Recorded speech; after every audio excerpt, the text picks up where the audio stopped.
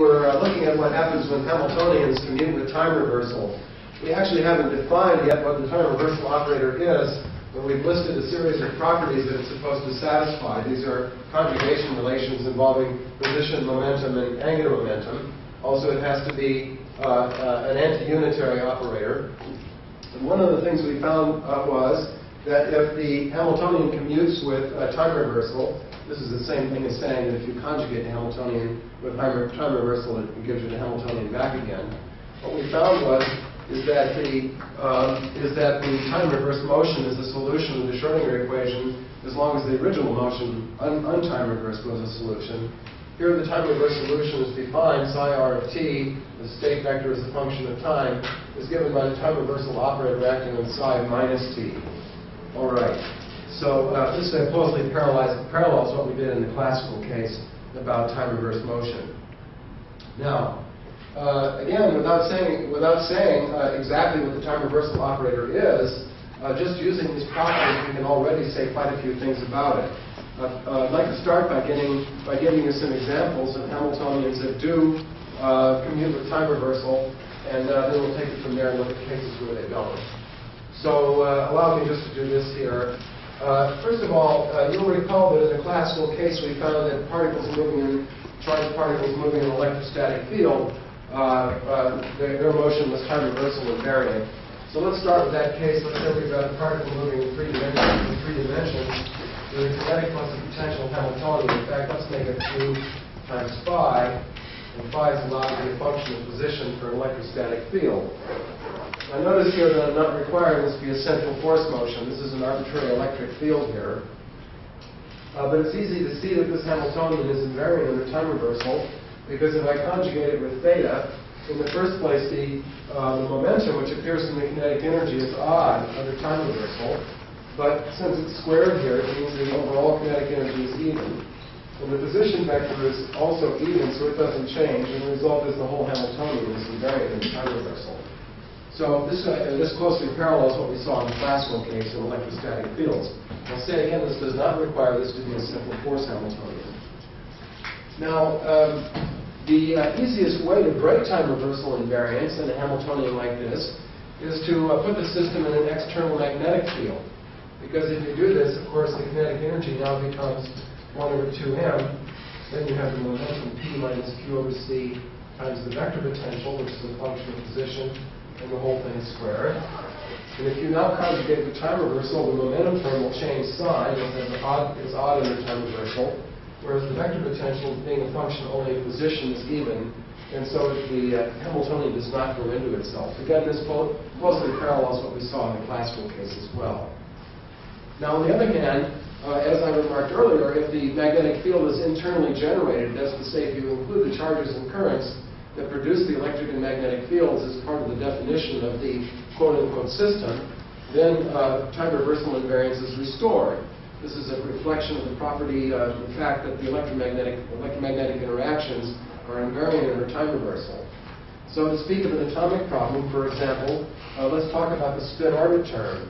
The spin orbit term has the form of a function of the radius times L dot S, as we've discussed previously. And it's a magnetic interaction. It has to do with the magnetic energy of the electron, as seen in its own, it's due to the magnetic field, as seen in its own rest frame, due to the motion of the nucleus around it, as seen in the rest frame of the electron. Notice that F of R is certainly invariant under time reversal because the position vector is. L and S are two angular momenta.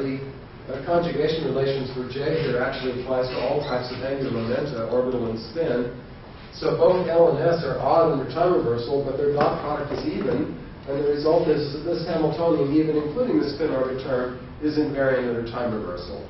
So this is an example of an internally generated magnetic field. Similarly, by the way, if you have the hyperfine interactions, they are proportional to I dotted into S. The hyperfine interaction, for example, in hydrogen, is the magnetic interaction of the electron spin with the magnetic field produced by the nucleus. And one of the terms in it is proportional to I dot S, where I is the nuclear spin and S is the electron spin.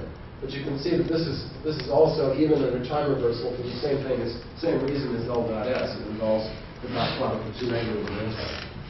All right. Sorry, if it has its own magnetic field and you have that magnetic term in it, it still violates time reversal. Excuse me, what's the If question? it has L dot S and it has the del A term. If it had the A term? Yeah, the A term. Yeah, well, if the A term is coming from an external source, then yes, it would violate time reversal. If the A is coming from an internal source, then this is actually a function of the position and it's really the velocity of the particle, you know. So then time reversal invariance it actually holds for the whole system. You don't see this in atoms like hydrogen because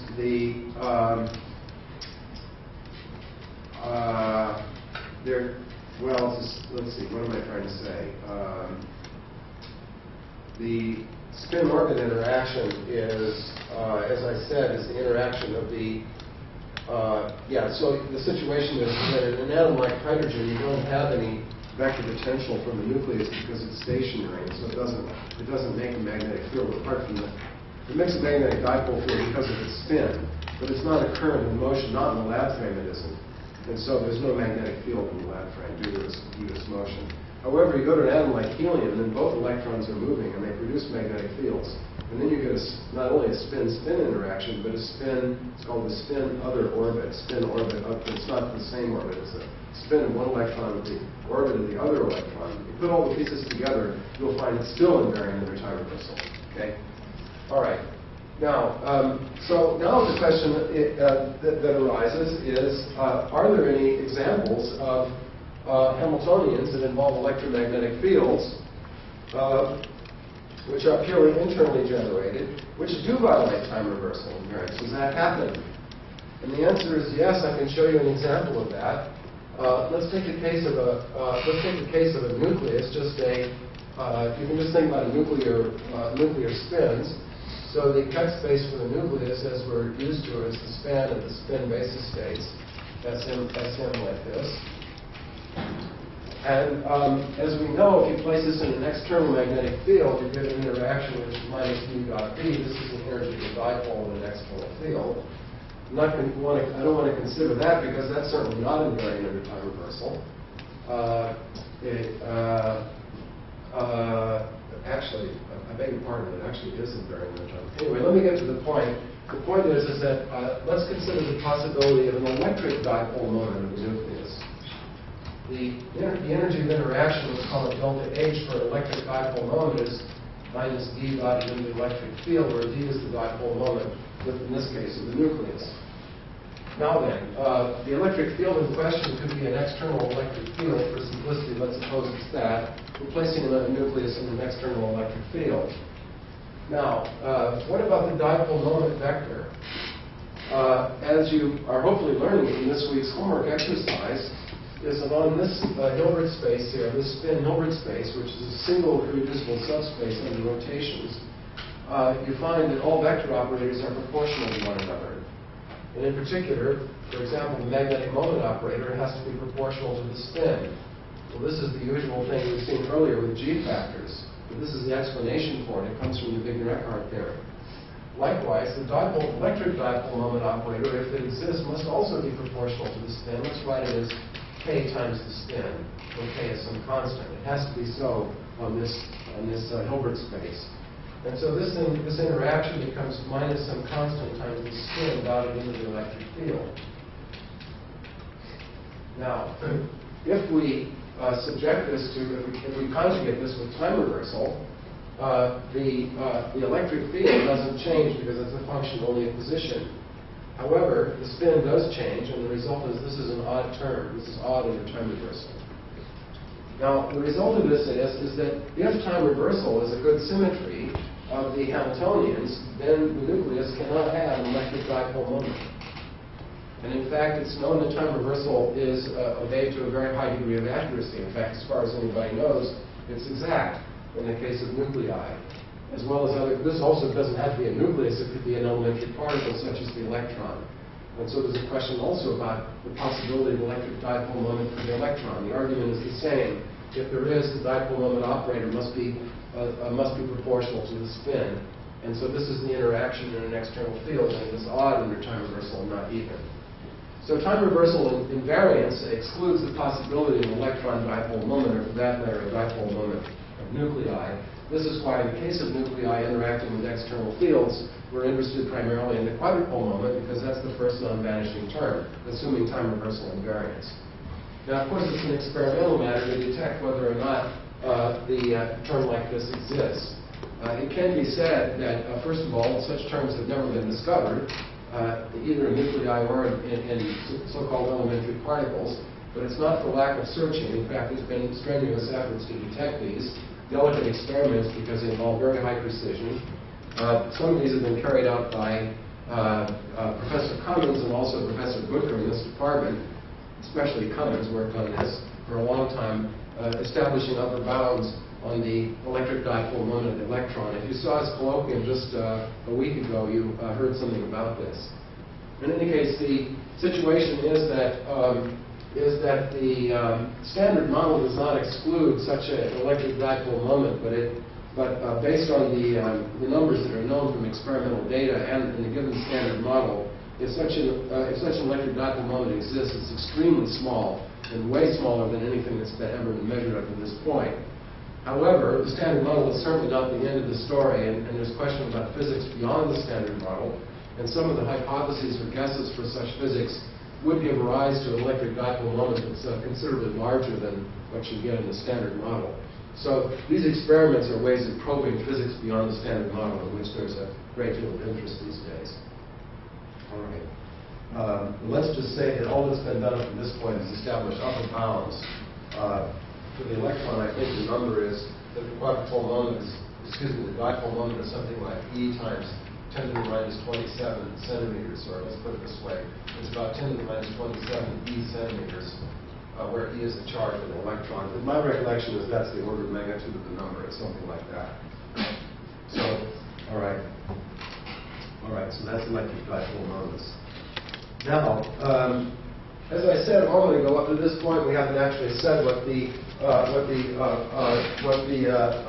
reversal operator actually is in any specific system.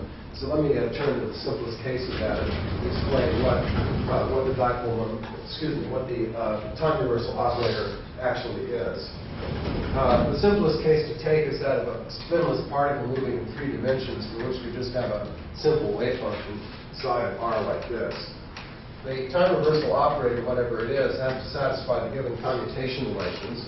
And as I discussed in last lecture, we can factor this in what I call the LK decomposition into the product of a linear operator times an antilinear operator chosen for simplicity.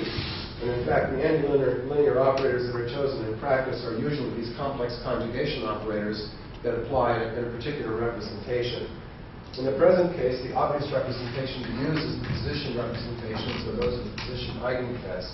So let's let K here in this context be the same thing as what I'll call case of R, and it satisfies the condition that it maps the position eigenkets into themselves, like this.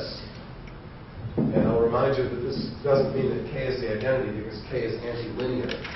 It does, however, mean that K is equal to K dagger is equal to K inverse, and so it's in fact an anti-unitary operator.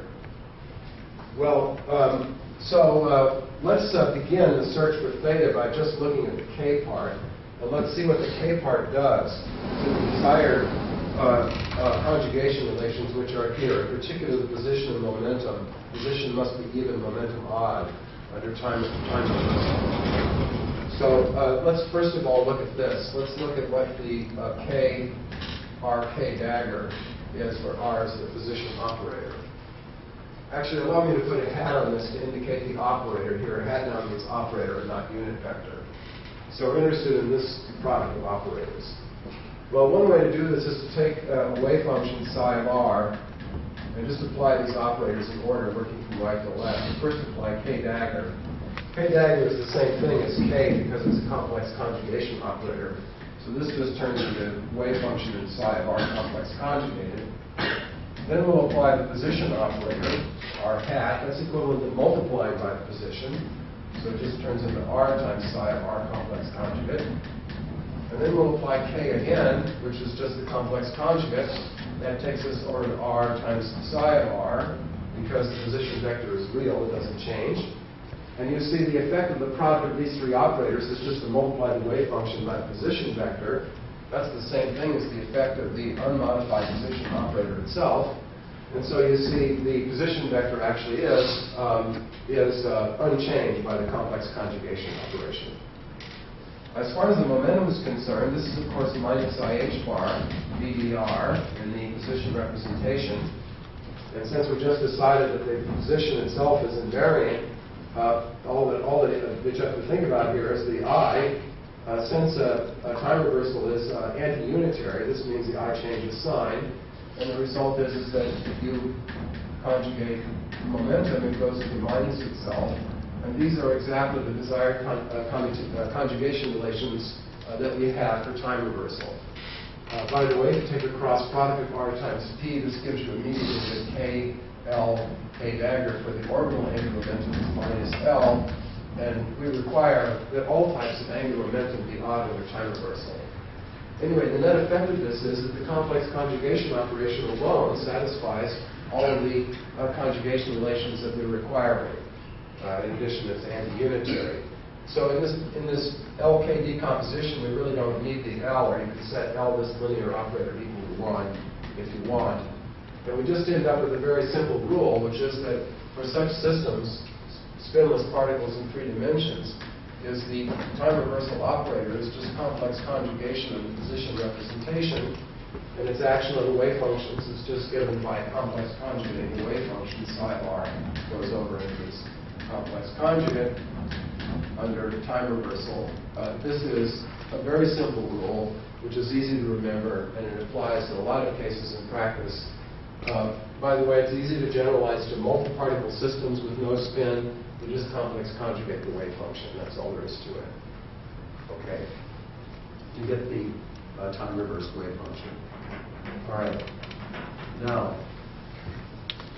I want to, in a moment, talk about time reversal in systems with spin. But before I do that, let me make some remarks about time reversal and energy eigenstates. Let's suppose we have a Hamiltonian which commutes with time reversal, and let's suppose it has an energy eigenstate so that h psi equals e psi, like this.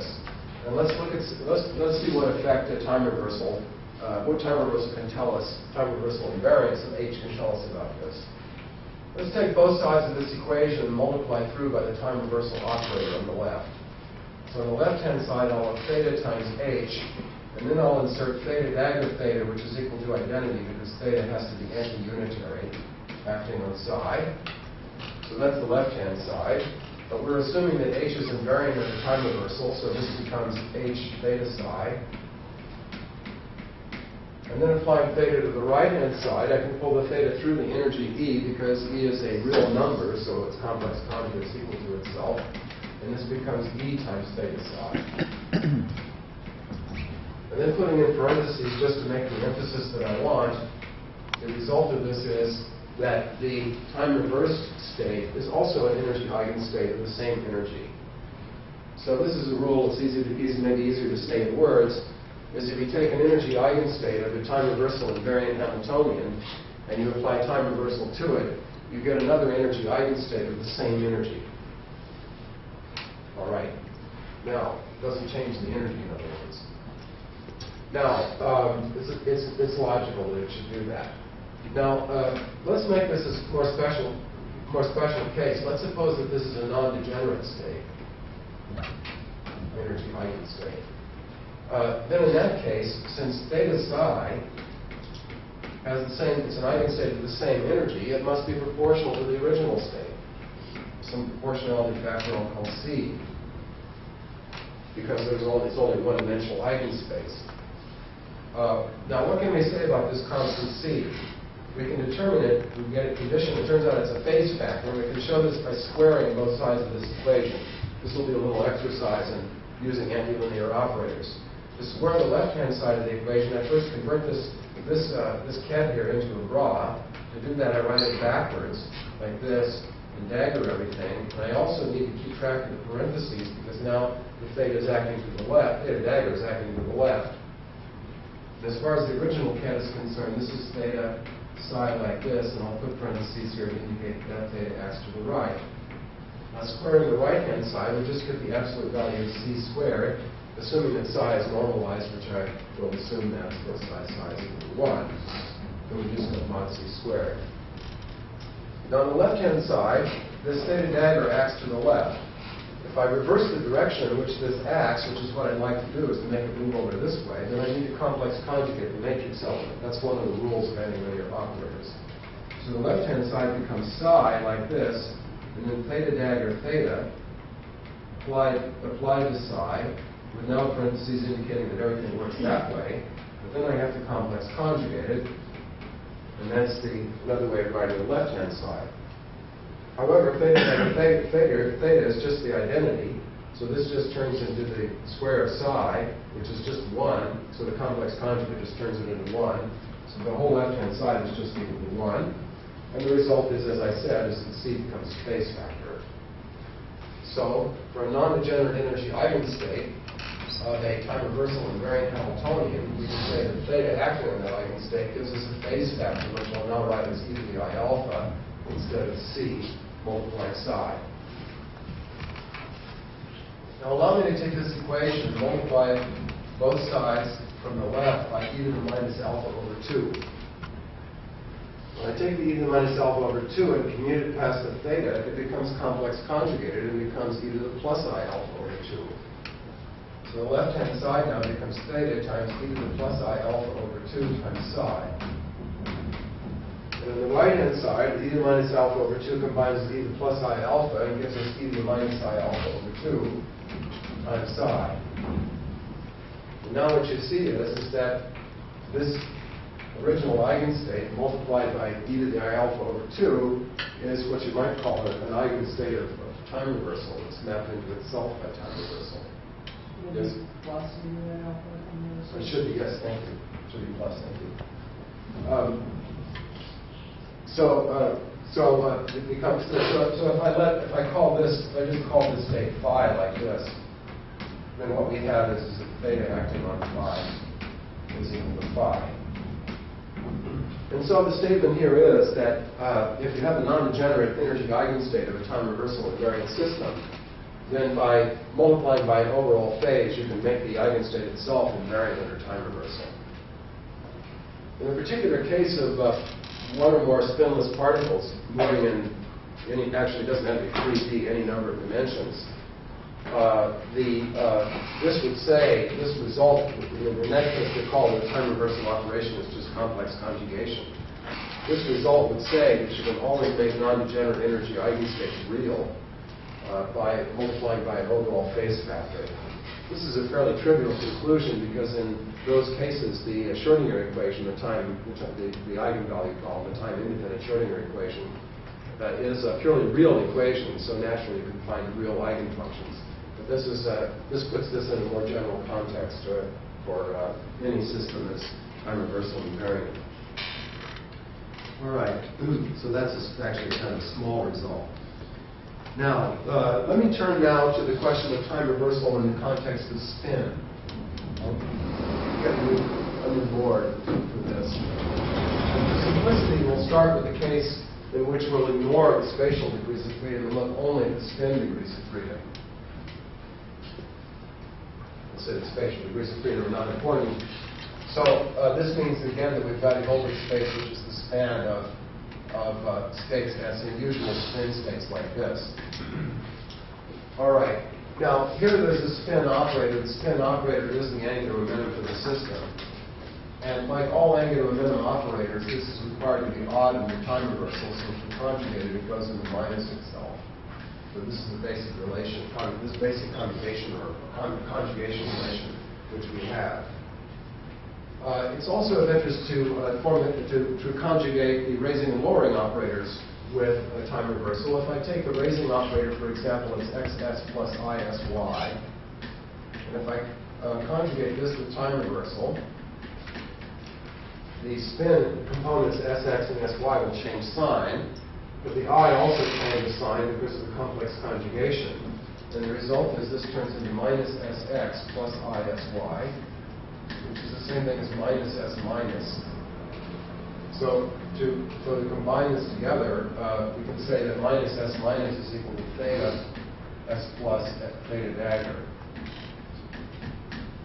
Let me box that part of it because that's the part I want to use. All right. Now, let's take these basis states Sm and explore their properties under time reversal. In particular, let's apply the time reversal operator to the basis state Sm.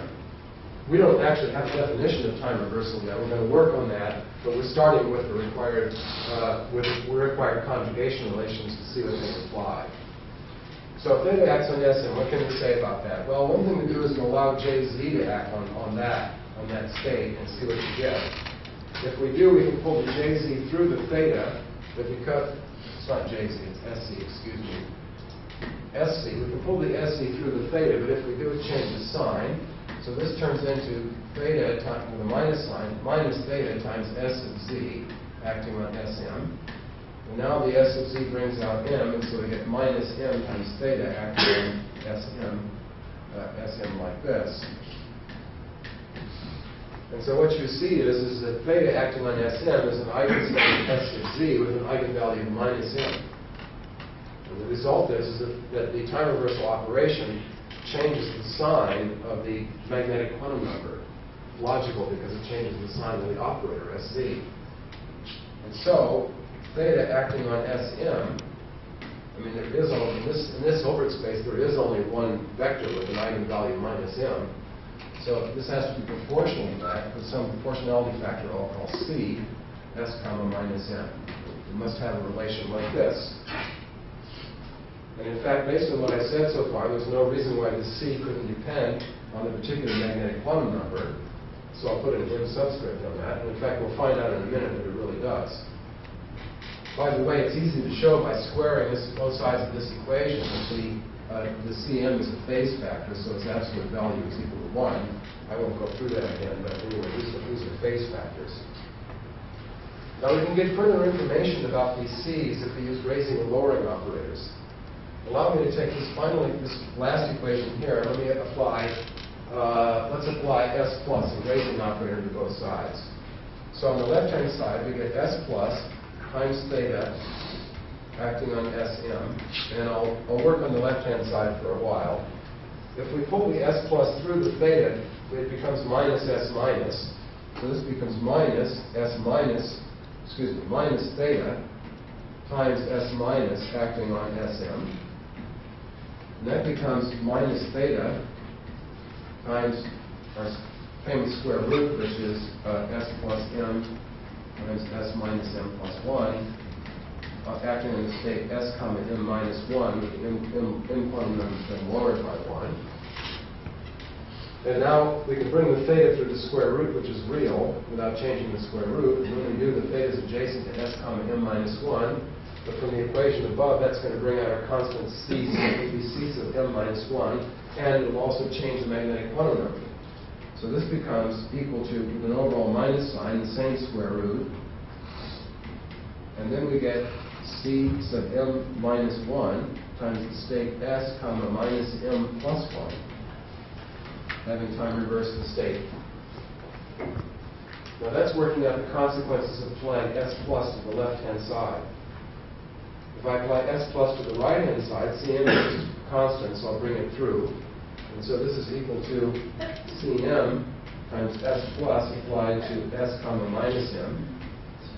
And if you work that out, that's Cm, and you get another square root here. And the square root is the square root of it's S plus m times S minus m plus 1. And then we have to raise the magnetic quantum number, so it becomes S comma minus m plus 1. Okay?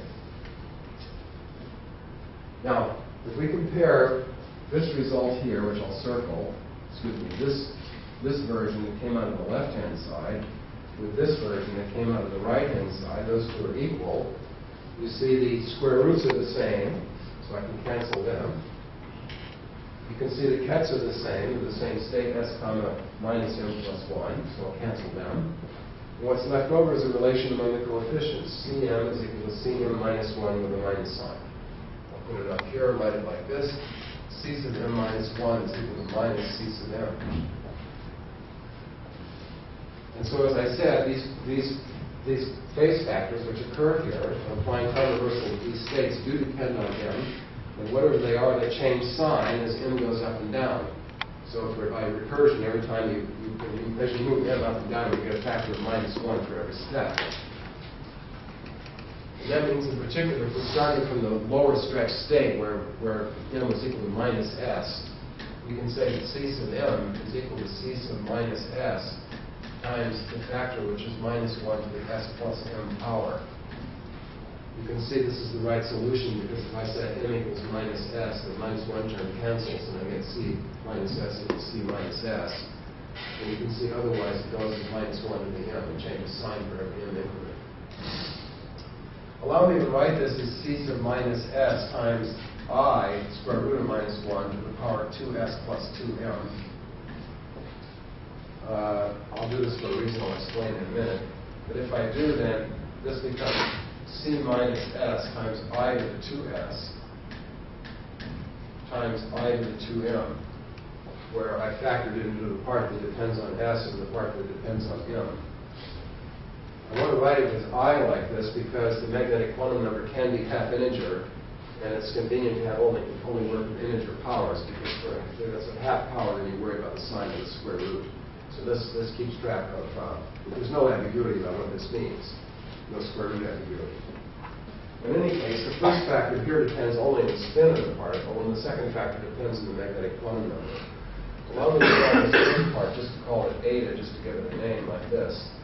And if we now put these pieces together, here's what we get for time reversal acting on these basis states at Sm. It is that it's a phase factor eta times I to the 2m times s comma minus m, like this. And this is the basic conclusion we get by using nothing but the required conjugation relations of time reversal with the spin operator. And this gives us information about the phase factor that's introduced when the magnetic quantum number is split by the application of theta. This factor eta, as I just indicated, depends only on s. In a sense, it's a characteristic of the particle. But it's actually not even as important as that, because it turns out that it's completely non-physical. The first thing to say is that it doesn't affect any of the conjugation relations because those all involve theta, theta, dagger, and so the eta is going to cancel out. And there's actually no physical consequences to this eta, and you can set it equal to anything you want, any phase factor you want. In fact, there are different conventions in the literature, and I don't care which one you want to use for any of your applications. You can set it equal to 1 if you want to. All right. But in any case, this is the action of time reversal in spin states. Now, I'd like to approach this same problem of time reversal in spin states from another point of view. It's useful to have both of them. This is the first point of view here, using conjugation relations, commutation relations. Here's a second point of view. Again, it's the same Hilbert space. It's just a spin space. It's up in the board above. Let's consider an LK decomposition of the time reversal operator, as we did earlier with the case of the particle with no spin. The K is the complex conjugation operation on the wave function in some representation, and we need to say what that is. The logical one here is the S of Z representation, because that's just the basis states we're using up there. So let's do this. Let's take the complex conjugation in the S of Z basis, and let's see how far we get if we apply it to here they are, the desired commutation relations. Well, for a purely spin system, there is no position momentum operator, but there is an angular momentum. So this is the main one we concentrate on, and of course it's supposed to be anti-unitary. So let's just work on the K itself, the complex conjugation operation, and see what we get when we conjugate. J will be identified with spin. So that's the strategy. So let's do this. Just for brevity here, let's call this K. Well, I'll do it this way. Let's take this case of S of Z, and let's take the operators S, Y, and SC and arrange them in a column like this. And in case of S of Z dagger, let's look at this. All of these complex conjugation operations are all of them are anti-unitary. They're all anti-unitary. In fact, their square is equal to 1. clear. You complex conjugate twice, you get an identity. Now, what happens when we conjugate the components of spin with this complex conjugation operation? The answer is easy to see if you think about the matrix representations of these operators in the standard angular momentum basis. The matrices for Sx and Sz are purely real, whereas those for Sy are purely imaginary. This is a consequence of the phase conventions that we established in the standard angular momentum basis. And the result is that under this conjugation, this complex conjugation, Sx and Sz go into themselves, but Sy changes sign, so you get a minus sign in the Sy. Well, this doesn't give us what we want, because what we want is that theta acting on S multiplied by theta dagger should take you into minus S. In fact, all three components should change their sign. And so in the case of spin systems, a time reversal operator cannot be simply complex conjugation. There's got to be more to it. We need a linear operator that's going to make things come out right. Well, such a linear operator is not hard to find. If we draw spin space like this, Sx, Sy, and Sc, the effect of decay, as you see here, was to change the sign of S of y, so it flips over like this. The Sy changed sign, but Sx and Sc did not. However, if one leave the Sy alone, not change that result, which is still good, yes? I'm sorry, how do we know that Sy flips sign? Because the matrix for Sy is purely imaginary. Oh, okay. In the standard phase conventions. Okay. Yeah. Whereas those for Sx and Sc are purely real. You can see that for the Pauli matrices, but it's also true for any value of spin, not only 1/2, but all the others as well. Okay, thank you. So we flip the sign of Sy, but now we need to flip the sign of Sx and Sc as well. One way to do that is to perform a rotation about the y-axis by an angle of pi, which I think you can see will flip those as well. So what this gives us then is we'll identify the linear operator L here with the rotational u of y hat comma pi, which is equal to e to the minus I pi, the y component of spin divided by h bar. We write it out explicitly. And so we'll do this for spin systems. We'll say, let's take this system, purely spin systems. We'll say theta is equal to e to the minus I pi h bar over h bar times the complex conjugation in the case of Z basis. And this is actually a satisfactory definition of time reversal operator for purely spin systems. Now, on the basis of what was done here on the upper board, this time reversal operator here, the theta, must have this form up here for some choice of the phase factor eta. And with a little extra work, you can actually do that and find out what the eta is. I won't go through it because it's really not important. The point is that the two approaches actually give you compatible results. All right. Now, having obtained this for a pure spin system, it's now easy to guess at least what the time reversal operator should be for a system where you have both spatial and spin degrees of freedom. Now, the basis kets, the usual ones we would usually use would be R and M, like this, which is the tensor product of a position eigenket times the Sm eigenkets for the spin. And in the case of the purest position, in the case in which the position operator alone was a complete set, we just use complex conjugation in the position representation. So it's logical that for a system like this, we should take this theta here and just multiply by complex conjugation in the position representation. In other words, what we do is we complex conjugate the entire wave function, both position and S sub z.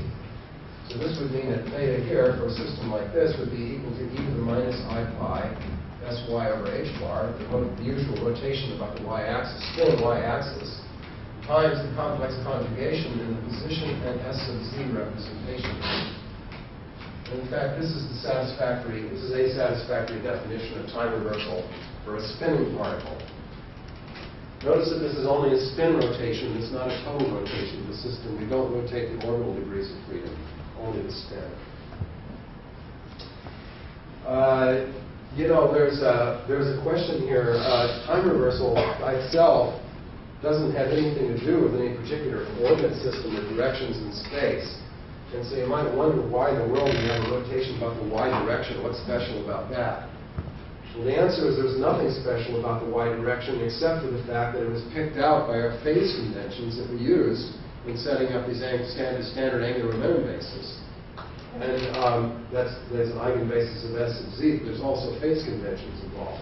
Remember, these complex conjugation operations depend on the phase conventions for the basis states.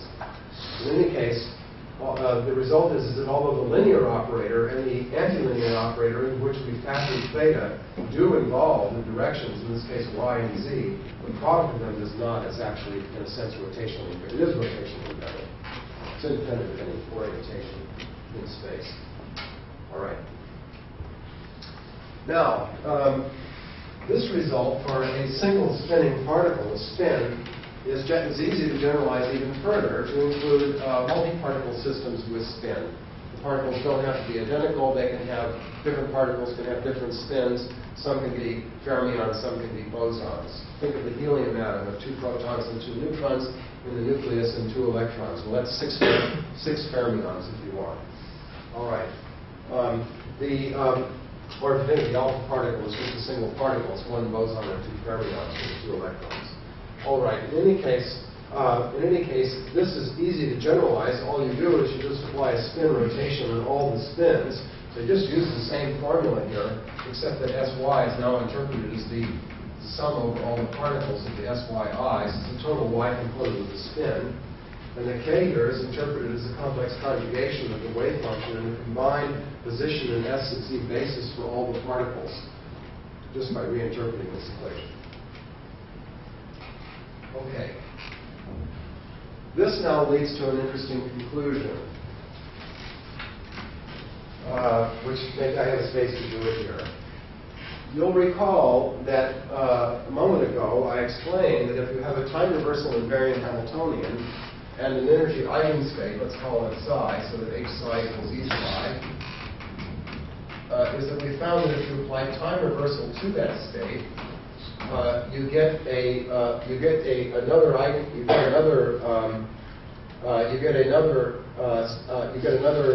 eigenstate in the Hamiltonian with the same energy. All right. So in particular, this is equal to c.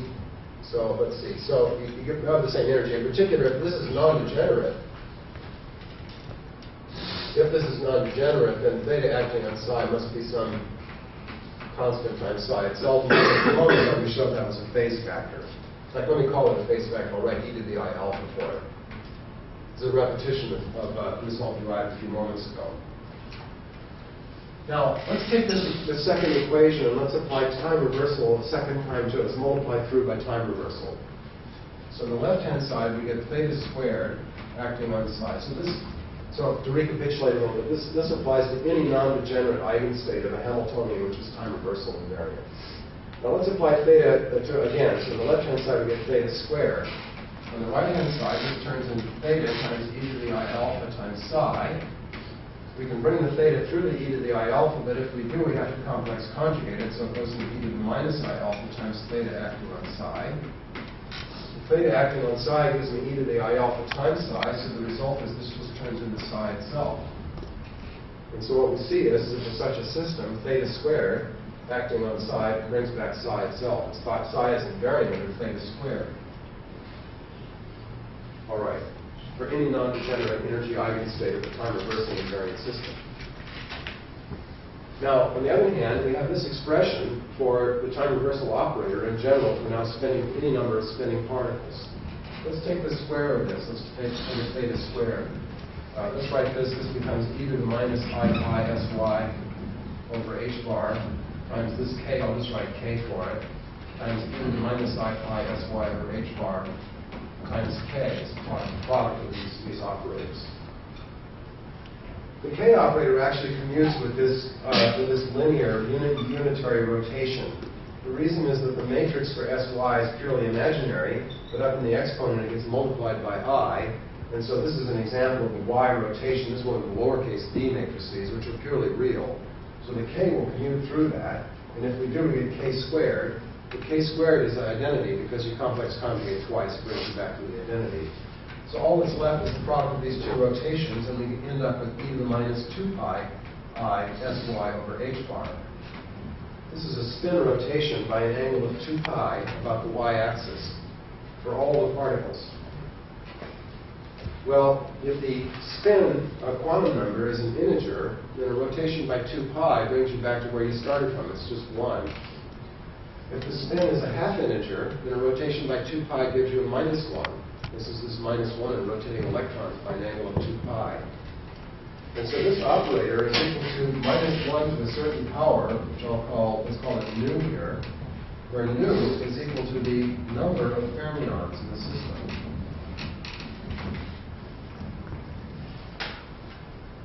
So for a system that has an even number of fermions, the square of the time reversal operator is plus 1, otherwise it's minus 1. But over here we said that if we had a non-degenerate energy eigenstate of a time reversal invariant Hamiltonian, then theta squared applied to that would give us psi back again.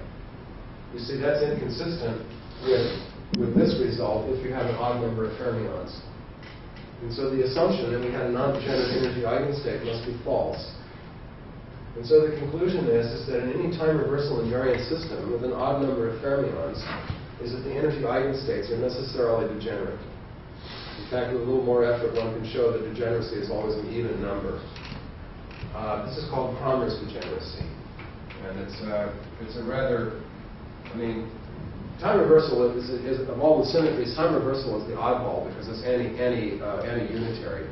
So there's nothing like Cramer's degeneracy for the other symmetries, but this is one of the main results you get from time reversal. If you want an example of Cramer's degeneracy, it occurs in this week's homework. Sakura, I asked you about this problem. You have a spin 3/2 particle. Notice that it's that it's a half-integer spin. A spin 3/2 nucleus in the presence of an external electric field, and the problem is to work out the energy levels of that due to the quadrupole interaction. And then he asks, is there a degeneracy? Well, it's a 4x4 matrix, so there's 4 eigenvalues, which you'll find they come in doublets. There's 2 pairs. And this is actually a nice example of it's a single fermion. So it's also time reversal invariant because it's a quadrupole interaction in an external electric field. So it's an example of Cramer's degeneracy. I'll give you another example. If we took, I'll give you another example of Cramer's degeneracy. If we took, let's say, the ordinary hydrogen atom, so the Hamiltonian is p squared over 2m, and then the minus z squared over r, like this, ordinary hydrogen atom. Now this is in an electrostatic model for hydrogen, so we're ignoring the spin. But the spin is really there. The electron is a spin 1/2 particle. So Cramer's degeneracy would say that all of the energy levels should come in doublets. This is true if you count the spin. It's kind of obvious because the Hamiltonian doesn't depend on spin, so spin up and spin down have to have the same energy. That's why it's always a doublet. To make this a little less trivial, we can add the spin orbit term here, which really does bring in the spin. And in that case, spin up and spin down. Now the 2 components of spin are coupled. However, it's still true that the energy levels come in doublets, again because of time reversal invariance. We can fix this, we can make this even more elaborate. Let's put in an external electric field. Let's put in a minus E times an external potential, which can be an arbitrary external potential, a function of position. It doesn't have to be a uniform field. The energy levels will still be in doublets because of Cramer's degeneracy. So these are examples of this. All right. I have one final remark about time reversal, and that is the question of CPT and CP violation. CPT, CP, and T are 3 symmetries. P is parity, and T is time reversal. That's what it stands for, CPT. And C stands for charge conjugation. We talked about time reversal and parity, but not charge conjugation. The reason is that you need relativistic quantum mechanics to properly understand charge conjugation. Nevertheless, the basic idea is that that's an operation that maps particles into their antiparticles and therefore changes the charge of them, electrons and positrons, for example. It is believed in quantum field theory that all quantum fields should be relativistically or covariant under Lorentz transformations, and also that they should only involve local interactions. And on the basis of these assumptions, it was proven by Pauli in the 1940s, what's called the CPT theorem, that says that the product of charge conjugation, parity, and time reversal altogether is an exact symmetry of any such quantum field. And so CPT invariance is widely believed to be an absolutely valid symmetry of nature. On the other hand, as I explained in a previous lecture, it's known that parity is violated in the weak interactions. This was shown in 1954. What about the other symmetries, such as C and T? In particular, what about time reversal? Well, 10 years later, in 1964, it was shown experimentally that there's a violation of the product of CP, the CP product, in the decay of decay mesons, the neutral K mesons. There's a whole story about that. Interesting piece of physics. In other words, CP violation was discovered. Well, if CPT really is a true symmetry, and you've got CP violation, as has been proven experimentally, then it follows it must be also time reversal violation. Recently, there's been some more experimental work on CP violation in the B mesons, it's the so-called the bar B factory at Stanford, and there's been a good deal greater insight obtained into CP violation just in recent years. So it's indirect evidence through one's belief of the CPT theorem that there's also time reversal, violation of time reversal invariance. Now, I'll just mention one more thing before we go, which is that there's current speculation that it was violation of time reversal invariance in the early universe that gives rise to the imbalance between matter and antimatter. The universe that we live in, of course, is mostly matter, as far as we know. Based on anything anybody knows, there are no antimatter galaxies out there or anything. There's some question about that. But you certainly can't have a mixture of the two because they would annihilate. In any case, so the current belief is that the matter in the universe was created in the very early moments of the Big Bang. Basically, it came out of gravitational energy. And then matter and antimatter were created in almost equal amounts, with a small difference between them due to T violation. And then as the universe cooled off, the matter and antimatter annihilated one another, leaving behind a small residue of matter, which is everything that we have around us, including ourselves. So this is the current speculation on the state of the early universe, and time reversal invariance plays a role in that. Okay, that's all. That's all for today.